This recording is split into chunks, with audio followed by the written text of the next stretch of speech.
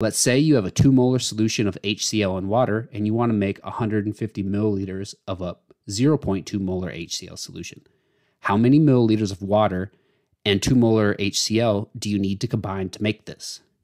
Unit 4. Ladies and gentlemen, welcome. Today we're going over some practice problems pertaining to aqueous reactions. If this piques your interest, stick around.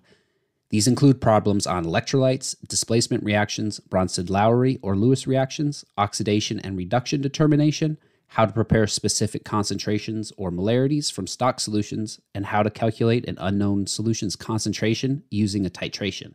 I'll go through the answers at the end of the video. Pertaining to Unit 4.1 with aqueous solution properties and electrolytes, let's say you dissolve MgCl2 in water for an upcoming chemical reaction. Classify the Mg2 plus, Cl minus, and water using the following terms: electrolytes, non-electrolytes, solutes, and solvents. With precipitation in Unit 4.2, we talked about the formation of solid precipitates from displacement reactants and spectator ions. Is the reaction between zinc and hydrochloric acid a single or double displacement reaction?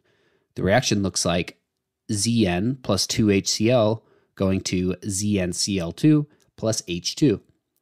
Unit 4.3 goes over acid-base reactions and the differences between Bronsted-Lowry and Lewis reactions. Classify the following reactions as strictly Bronsted-Lowry or Lewis reactions. Acetic acid in water, CH3COOH plus H2O going to CH3COO minus plus H3O plus. Aluminum chloride in chloroform, AlCl3 plus CHCl3 going to AlCl3CHCl3. Unit 4.4 explains oxidation and reduction reactions. For example, is copper or zinc getting reduced in the following reaction? Cu2 plus Zn going to Cu plus Zn2 plus. Unit 4.5 goes over concentrations and molarity. With this, we brought up the equation C1V1 equals C2V2. Let's say you have a 2 molar solution of HCl in water and you want to make 150 milliliters of a 0.2 molar HCl solution. How many milliliters of water and 2 molar HCl do you need to combine to make this? Unit 4.6 explains titrations and how to calculate concentrations of an unknown solution. For this, let's say you titrate 10 milliliters of an unknown molarity of aqueous H2SO4 with 15 milliliters of 1 molar NaOH for it to reach its neutralization endpoint. What is the molarity of H2SO4? And here are the answers. For Unit 4.1, remember electrolytes are charged ions, solutes are the species getting dissolved, and solvents are species doing the dissolving. Therefore, Mg2 plus is an electrolyte and a solute, Cl minus is an electrolyte and a solute, and water is a non-electrolyte and a solvent. Unit 4.2, the reaction between zinc and hydrochloric acid is a single displacement reaction because there is only one displacement between the zinc and the hydrogen.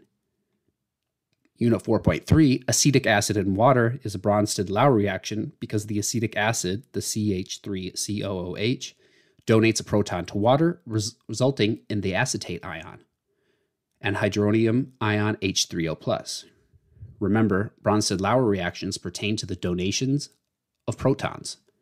Aluminum chloride in chloroform is a Lewis reaction because the aluminum chloride accepts an electron pair from chloroform, forming the complex AlCl3CHCl3. For Unit 4.4, remember the acronym oil rig with oxidation and reduction. With this acronym, oxidation is loss of electrons and reduction is gain of electrons. Therefore, copper is getting reduced because it goes from a 2+ charge to neutral, and to do that, it must gain, hence reduction, electrons.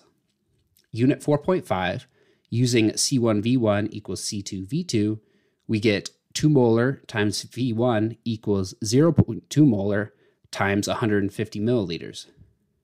Solving for V1, we get 15 milliliters.